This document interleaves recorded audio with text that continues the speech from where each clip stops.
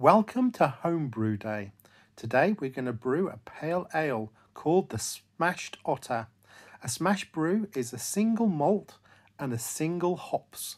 So we're going to be using UK Fuggled hops along with some yeast, some nutrient and some water chemicals to make sure we get that genuine IPA taste. A pH meter will allow us to make sure we have the right water levels. Bring 3 litres of water to the boil, then add the grains and keep at 65 degrees. Then you transfer to a boil and run a boil for 30 minutes. Pre-boil, our gravity was 1.020 and post-boil that actually increased to 1.050.